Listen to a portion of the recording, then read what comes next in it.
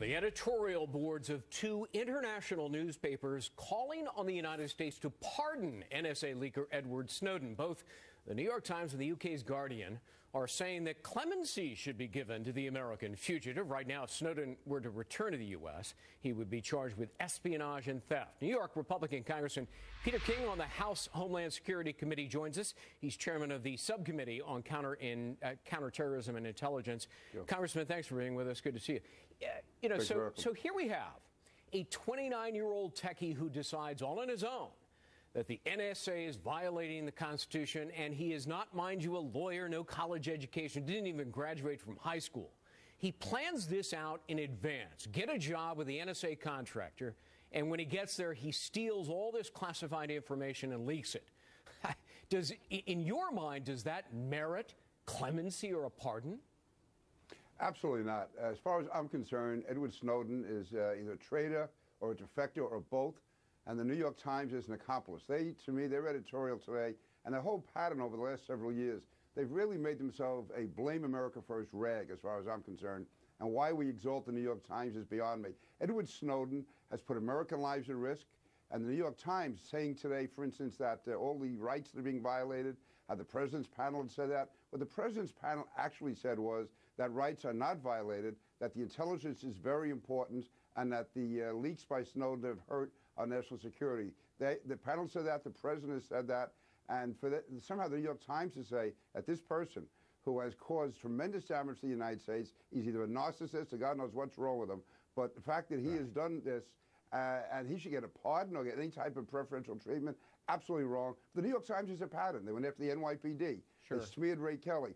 They several years ago, they disclosed the SWIFT program, which enabled us to track terrorist finances. They go out of their way as to be apologists for terrorists, right, and they go after those in law enforcement and the military who are trying to win this war. Well, you know, if you dig deep into the Times recommendation here, the Times makes what appears to be, to many people, a mendacious claim that Snowden did no harm to national security. Well, for one, foreign governments now don't want to help us and give us their intelligence information. And the former NSA director, Michael Hayden, said this. Put it up on the screen. What I'm most afraid of is that we will reveal our sources and methods, our tactics, techniques, and procedures to people all over the world who will then do the American nation and the American people harm. Is he right? He's absolutely right. General Hayden is a patriot. No one is more knowledgeable in this because he was head of the NSA and he was also head of the CIA.